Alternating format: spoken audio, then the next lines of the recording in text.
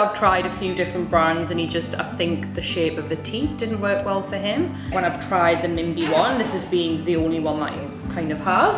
What he usually does is he'll kind of use it to soothe himself to sleep, and then he usually spits it out when he's about to go to sleep, just like that. And then he's out really until he's up for a feed. But yeah, it definitely helps to soothe.